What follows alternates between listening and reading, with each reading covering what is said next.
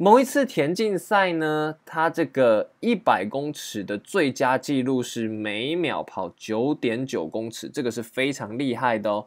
好，然后呢，速率这个每小时54公里的这个汽车，大约是这个纪录的几倍？然后我们来算算看，然后用四舍五入法取概数到小数点后第一位哈。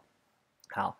那我们来看看这个题目啊，一个是每秒几公尺是秒速，一个是每小时几公里，一个是时速哦。这两个呢，实在是时间单位也不一样，然后距离单位也不一样，所以当然要想办法把它们换成一样的。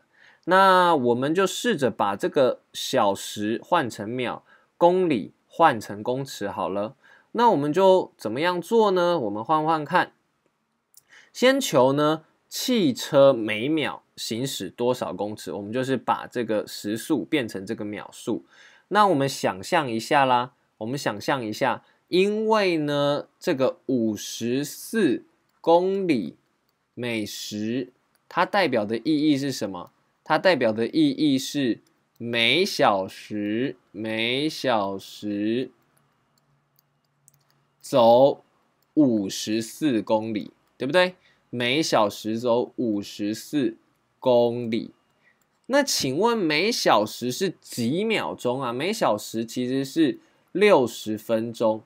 那60分钟是几秒钟？就是60乘以60，就是3600秒。OK， 3600秒。好，然后呢，3600秒走54公里是走几公尺啊？走54，1公里是1000公尺，所以呢就加3个0，变成54000公尺。所以这代表的意思是什么？这代表的是它的速度呢，应该就是54000公尺除以3600秒。好，我们来看一下是不是这样子。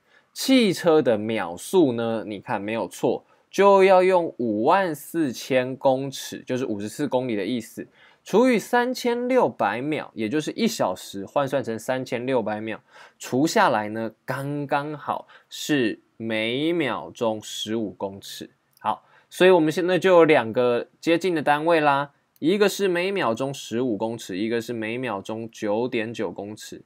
那再算这个数字是9.9公尺每秒的这个几倍，算出来呢？差不多会是1.5倍。当然，如果你想要自己更细的去除的话，你可以去除除看哦。